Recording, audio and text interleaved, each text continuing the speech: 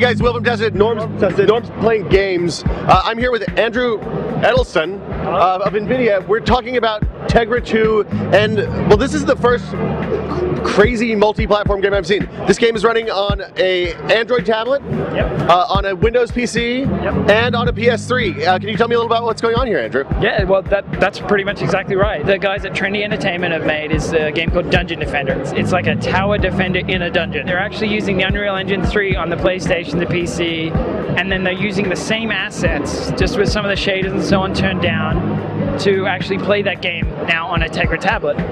So this is really what we're seeing at Nvidia as what's going to be a great focus for game developers, convergence. Well, and when we say cross-platform here, we're not talking about just a game that's the same on all three platforms. We're talking about a game that Norm is playing multiplayer from the tablet with somebody else who's playing multiplayer on the PS3. That's crazy. Yeah, exactly. And as a former game developer, it's so exciting because, you know, you can be sitting at home playing your PlayStation, and then you have to go to work, or something lame. Work sucks. Yeah, and so you grab your phone and you keep playing.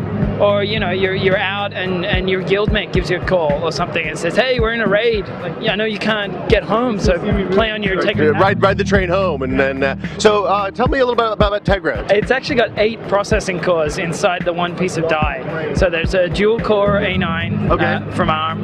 There's a Nvidia GPU, and then there's a video encoder and decoder and audio processor and so on. And it's all built for performance, of course, but also power. So it's very low power. So the extra cores, if you're playing a video, the CPUs are off. You know, they're not doing anything. So we get great battery life and good power. So give me a sense of scale here. When you're using your gaming PC, say I have a GTX 460 in my machine, and I've got a big quad-core CPU and 6 gigs of memory and a couple of hard drives. That's what, 150, 200 watts? Oh, easily. Yeah, easily. So we're down in the 1 watt. Whoa. And under, yeah. Wow. Okay, and lower when you're at idle. Yeah. So 1 watt is at full load.